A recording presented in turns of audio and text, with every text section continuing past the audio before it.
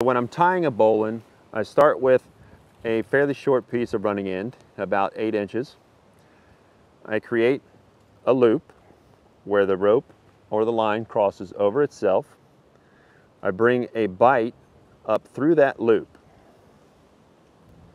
to create the beginnings of an overhand slip. I'm going to go with the running end through that bight that I created. Give myself a little bit of a tail.